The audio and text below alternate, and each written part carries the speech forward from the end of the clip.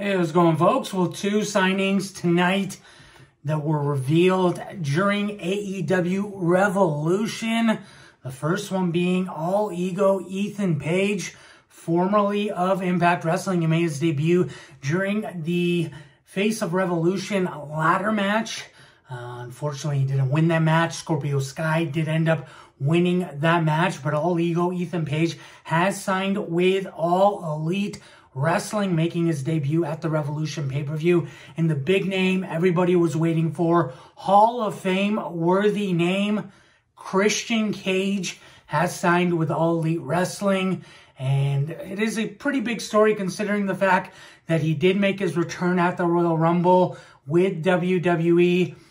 And from there was a lot of talk whether he was going to be a part-time superstar. And earlier this week, Raj Giri over at Wrestling Inc. did find out that Christian actually didn't sign his deal, and he only had a deal with Fox, likely just for the WWE backstage stuff. So he was a free agent, and now he has been signed by AEW. What do you think of this announcement with Christian now in AEW, and also All Ego Ethan Page in AEW? Let me know what matches you want to see in the comments below. And as always, don't forget to DDT that like button and subscribe. Join the notification squad to be notified of new videos.